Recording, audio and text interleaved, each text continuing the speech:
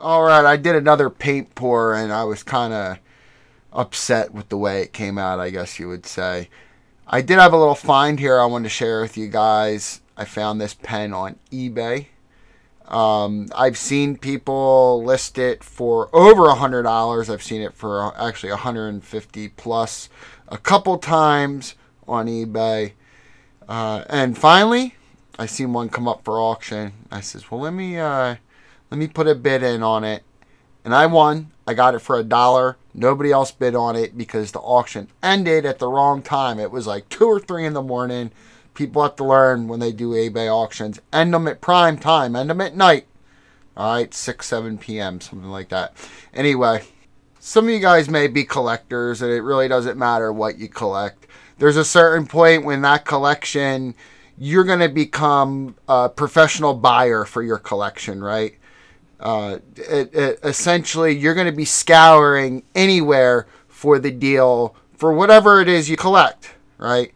And that's where I'm at now. I'm not necessarily collecting pens, but I've been trying out different pens and been reviewing pens here for my YouTube channel. A collection has naturally started forming.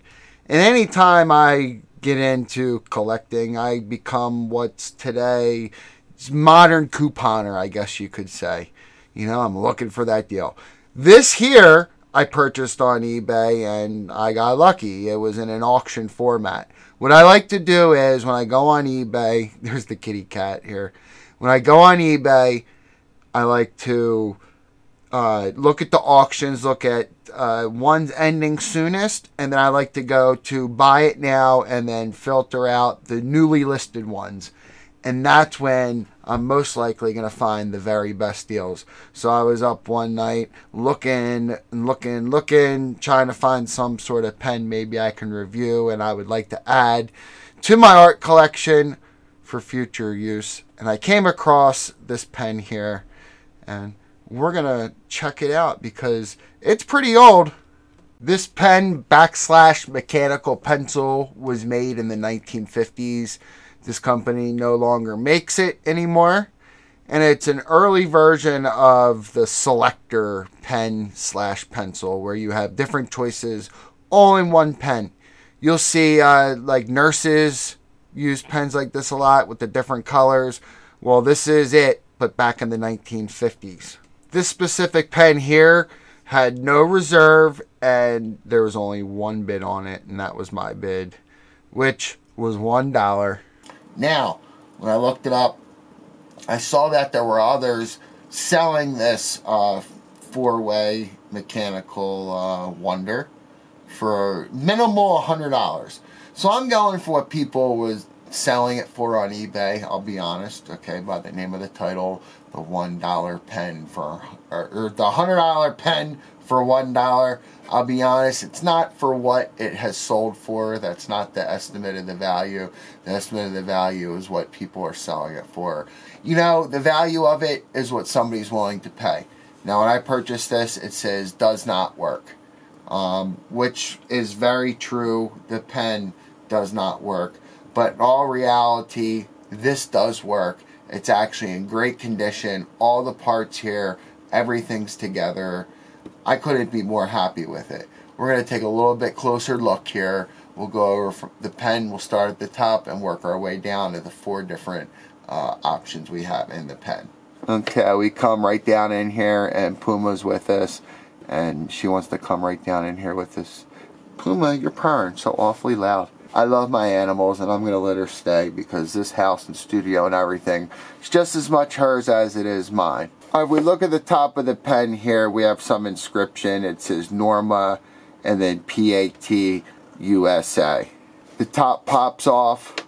Underneath the top exposes the eraser unit, just like most mechanical pens. This eraser unit does pop out. You can see that. You could replace the eraser in it if you need to put a new one in there. The eraser, I would say, yeah, it's pretty hard. It's not complete hard, but it is pretty hard. I was lucky when I opened it up. I did find some extra leads. We have green, we have red, we have blue, and we have the original lead, just your standard plain graphite. Now one thing I did notice that not every lead color option was in here. So let's see, we have the pen selection right here. We slide this one down and you'll see the pen comes out the tip. Now this, I've taken out the roller ball bearing, still rolls. It's the ink is empty. Before I did this YouTube video, I was thinking, you know, I could fill this up, make this a great video, and show you guys, wow, look, the pen works. Oh my God, it writes. By just refilling it with ink. But I was afraid that I was really going to like screw something up or whatever, and I wasn't going to be able to show you guys this great and wonderful pen before I did that. So instead of me screwing things up before I could show it to you, I'm going to show you guys the pen. Big deal, it doesn't work. Take my word for it. We're going to get this puppy working. Maybe I'll do an update video about it. This is way too nice of a collector's piece for somebody not to get that working. I mean, to have a working 1950s four-way Norma pen, what an awesome thing to have. So I will work on that. Let's retract the pen. Let's see what else we have in here. We slide the next one out and voila, we get a tip here that comes out. And what you do is you twist this top and it allows for that lead to come out the tip. Let's see if we can write with it. Oh, we have the blue in there. You can see we wrote Norma. This is lead from 1950. It's a blue color. Still looks beautiful. Writes great.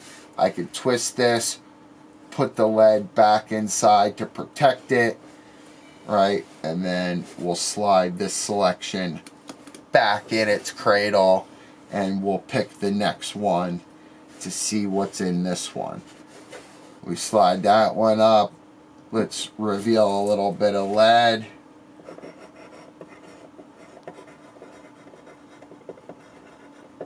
We see it is your traditional lead, just in the regular graphite. So far we have 2 of the 3 are working. Let's push that final third one up there. Let's open up some lead. And what do we have? We have a beautiful red color from 1950. Still looks fresh, still looks red. Pen, pencil, there it is. The 4-way Norma mechanical pen pencil, which still works today. Value at approximately $100, even though it's old, even though it's used, even though it's from 1950. Can easily see somebody paying at least $100 for this in such a beautiful condition. It was stored away somewhere, probably at a desk in the home. It was taken care of when it was used. You could see it's got very, very, very minor scratching. It has scratching, it has wear to it, but all in all, I mean, it still slides wonderful. It still looks wonderful. It all still comes apart real easy. We're not breaking anything. And best of all, it still works. As you can see here, 3 out of the 4 slides, we were able to use it. I was able to write with it. The lead still looks like it did the very first day when it came out of the factory. Guys, stay vigilant. If you're a collector, shop, shop, shop.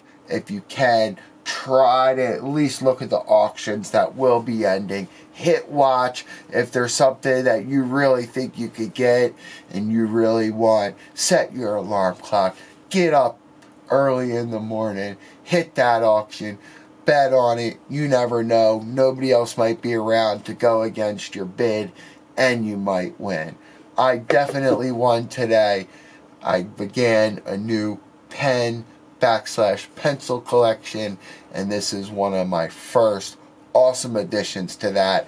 I couldn't be happier getting it for $1.04 total. After it was all said and done, I think I paid $4 with shipping to my door I mean, look, I cannot complain.